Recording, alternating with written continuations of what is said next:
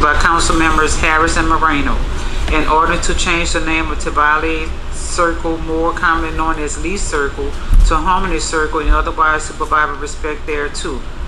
There is an amendment to calendar ordinance number 33,687 by Councilmember Harris.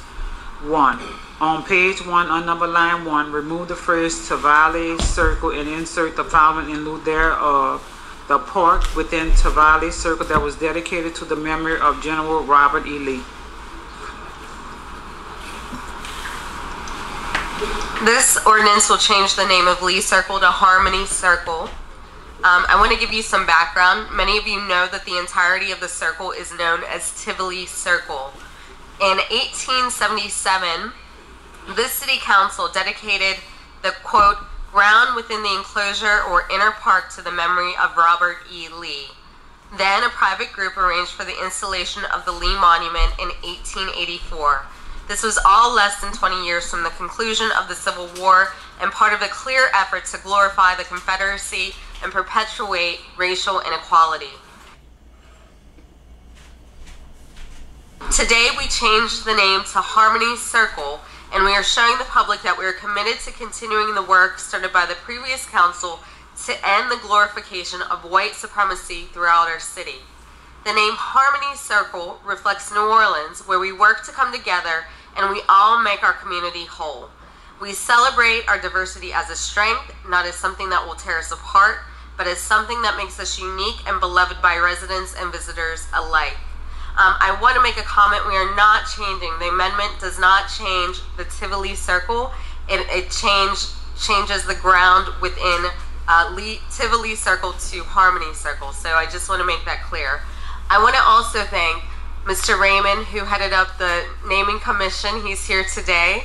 And if he would like to speak, I would love to hear him speak. If you want to come forward, you do have to fill out a card, though, at the end of your speech.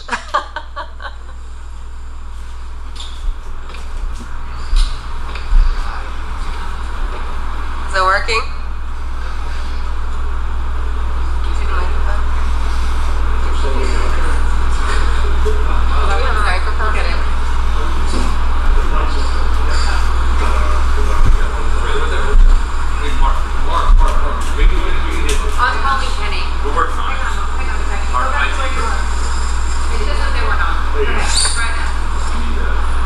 Hello? Oh, nice. Oh. Sorry. Thank you. Thank you, Councilmember Harris. This is amazing. This is an amazing day. We've been doing this work now for, what, 2 years? Trying to rewrite some of the wrongs that were done historically. So as serving on that commission, I can tell you we did a ton of outreach around these issues. We spoke to stakeholders all throughout the city, I mean, for a whole year.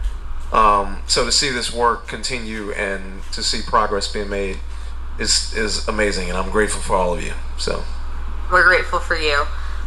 We do have another comment in opposition, Mr. Marsala.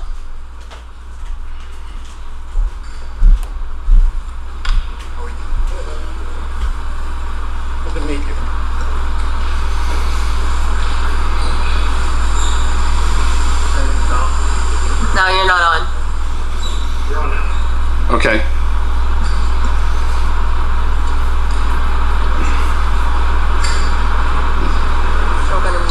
Are you get that? We're good? Yeah, I know.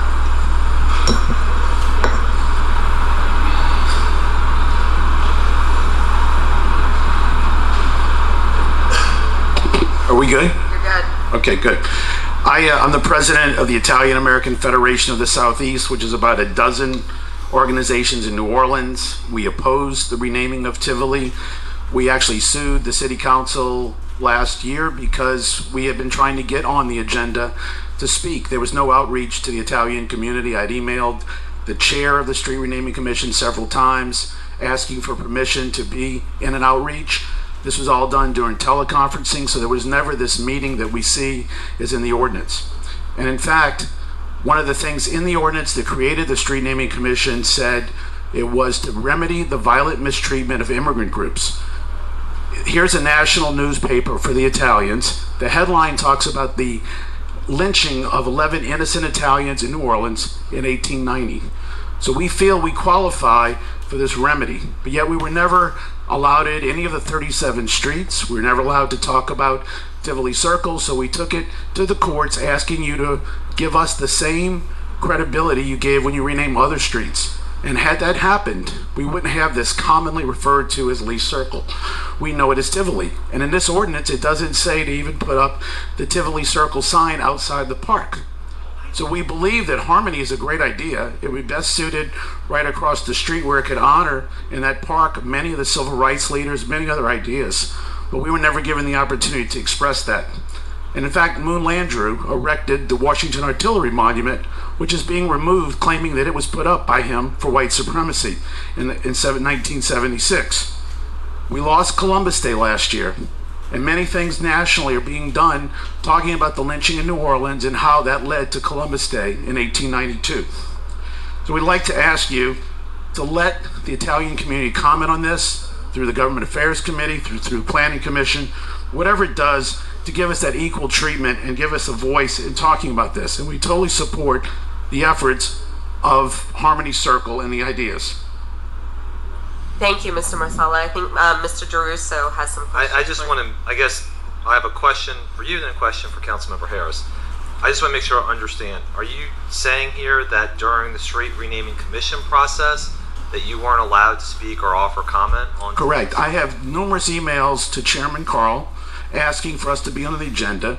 Your representative actually voted against the street naming process, and during that there was a debate at the end because voted against the whole street naming. Yes, it was a 6-to-1 vote. No, I don't. I think he voted against certain streets, but I don't know that he voted against the whole process. Well, what did he vote against again? He voted against certain streets, I think, but not the whole process. Well, it was a package deal. That was part of the problem. We were not allowed to talk about individual streets. When it would come up for public comments, you would be allowed to talk about the whole 37 streets. You weren't allowed to talk about an individual street here and individual there. It was an up and down vote. It was not on individual streets. And in fact, the creation of that committee said it was to look at Confederate names. Tivoli Circle is not Confederate named.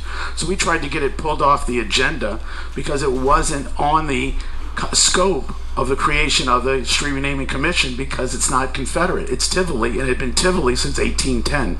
So there's no need to do it. Plus now, why can't we get the council to put up the signs that say Tivoli? That was going to be my next question, Councilmember Harris. So can we get the plaques up that say Tivoli? Yes, so I just want you to understand. The circle remains Tivoli. It's the park within that's called Harmony Circle. Just like it's always been Tivoli Circle, and they renamed it Lee Circle. So I want you to just be clear that Tivoli Circle still exists, but the interior is going to be called Harmony Circle. I emailed your staff asking about those signs, and they said no. That was this week. We'll get you some signs. Okay.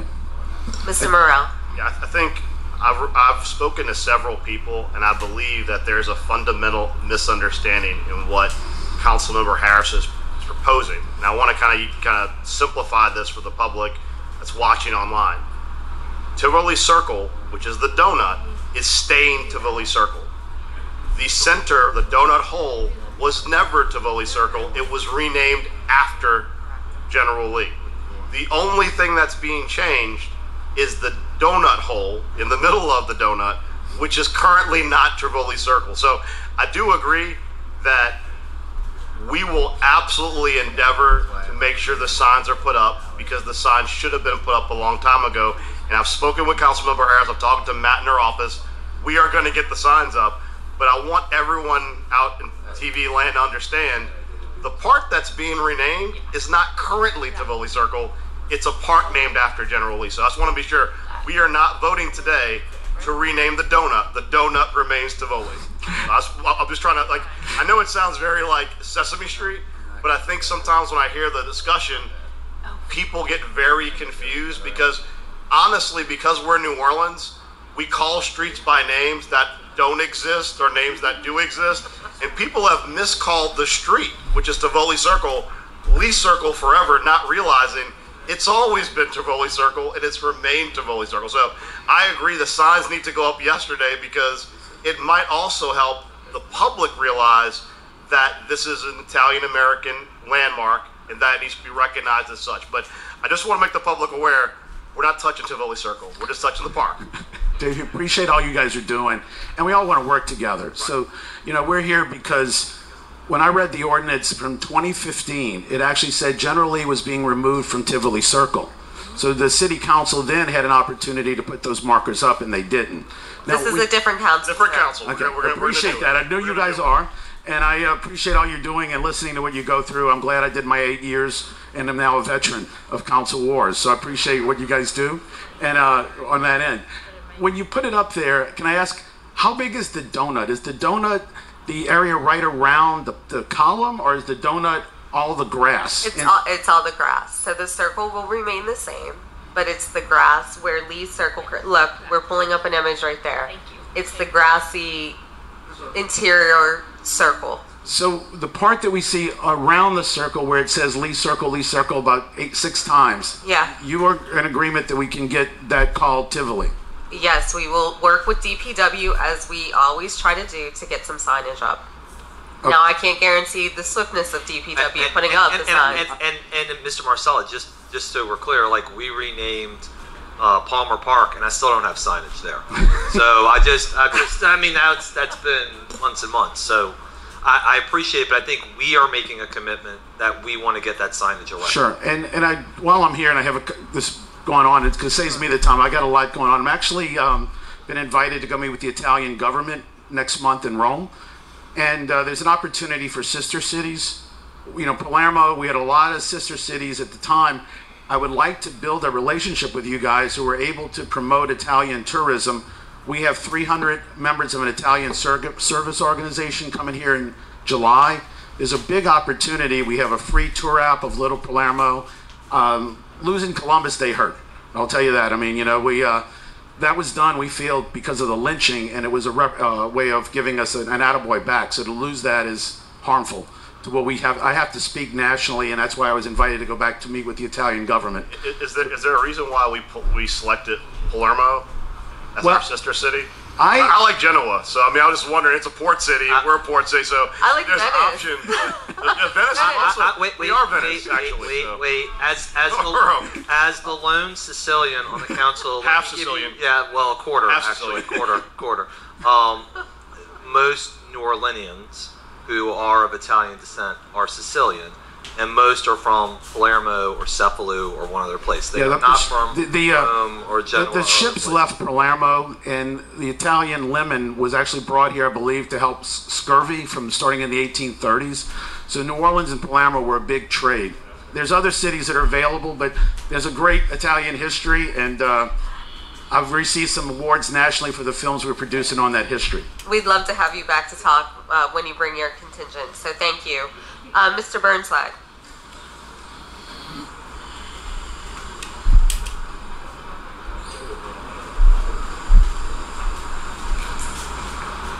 Hey guys, I wasn't going to talk on this, but I had a conversation with JP Morrell over there on the side, and I think this is an example of what I was trying to talk to him about.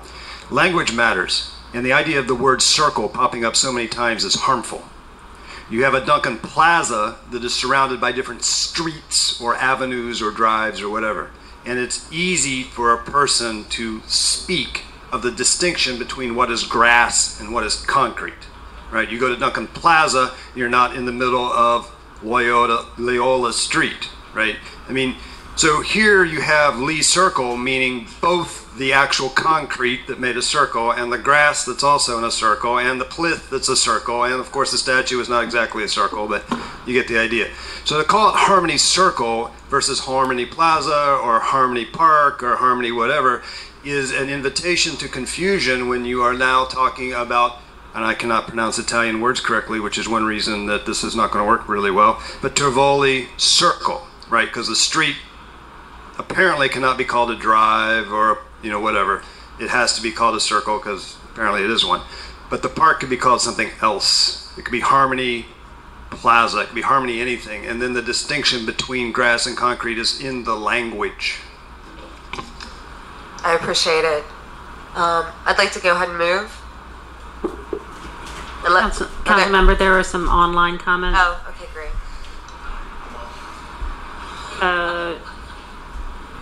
About 4. I mean, there's 5, but Mr. Marsala has already spoken, so Are there any about Palermo?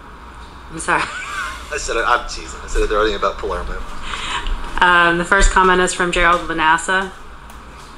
Dear council members, I'm disappointed to hear the plans to take away the historic Tivoli name without first meeting with the Italian community, nor any of the actual property owners near number 850 St. Charles Avenue. Why would New Orleans change any name, label, or address without first meeting with those most invested or impacted by the address change? Long before there was Lee anything, this circular park that connected Faubourg Santa Maria, today's Central Business District, and the Lower Garden District in New Orleans was called Place du Tivoli, also known as Tivoli Gardens or Tivoli Circle. The park's name derives from the legendary beauty of the centuries-old Italian gardens in Lazio, Italy, a source of great pride in our local Italian communities. Will you please reconsider and fully restore the Tivoli recognition in the location of our city? Carrie K. comments, Italians have history also. Barbara Terrio, New Orleans has a large Italian and Sicilian population who have made many contributions to the city. The name of the circle should remain Tivoli Circle and Park. Harmony Park is better located in Duncan Plaza, as that is close to City Hall and civil rights issues, plus has parking and safer access. Susan Marchiafava comments, my grandfather came on a boat when he was 9 years old to New Orleans. He worked hard to learn the language while he worked to pay for his family to survive. I think the old name Lee Circle should go back to its original name after Italians. Tivoli Square, thank you. And that's it for the comments. Thank you so much. I moved. Councilmember Green seconded. Can I get some votes? Some votes. 5 yeas. Motion passed. Do we have to do the amendment? Okay. The amendment. Now we have to actually move. I'll move. Jeruso seconds. Please vote your machines. All right. We have passed the motion. Thank you. Councilmember Harris, I just want to thank you